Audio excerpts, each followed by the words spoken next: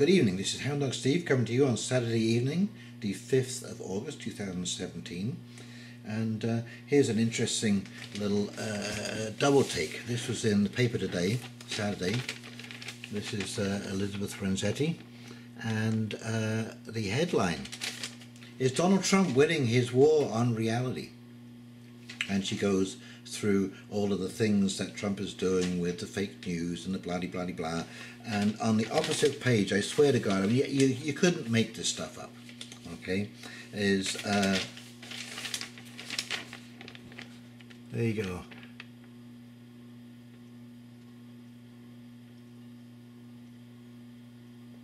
And this is all about a short while ago, the Canadian government supplied the Saudi Arabian government with several $billion worth of armed vehicles called LAVs, and they had armaments on them, and there was a big protest put up. This man here, Daniel Turp, actually brought a lawsuit against the government of Canada for sending arms to a country that has a terrible human rights abuses history, and also because he felt that these LAVs were going to be used on their own people.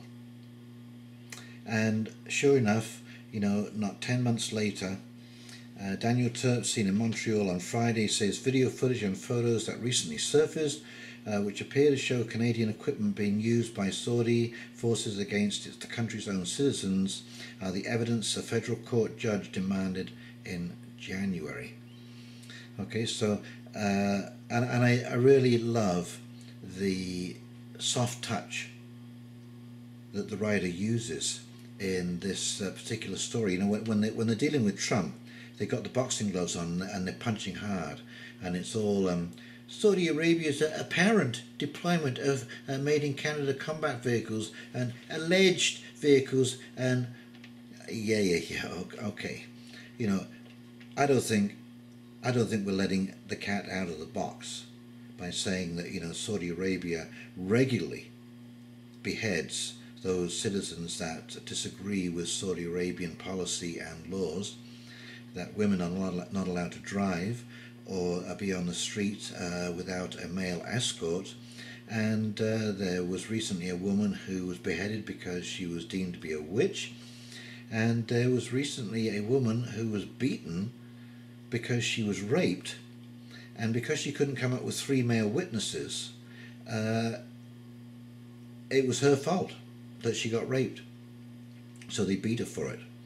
I don't know how many lashes she got, but this is a country that you should not be exporting arms to. This is an oil-rich country. They have an awful lot of armaments, state-of-the-art armaments already. And Canada, that is a country that always brags about its human rights records, that it stands up for the person who is the underdog, the person who's in trouble. Canada has been an absolute leader in the landmine issue. And now all of a sudden, you know, this started under the Harper government and has continued, and that Harper was a conservative, and it's continued under the Trudeau government, with which is a liberal government, and Stéphane Dion, who finally signed and inked this deal into being, said that Saudi Arabia are our allies,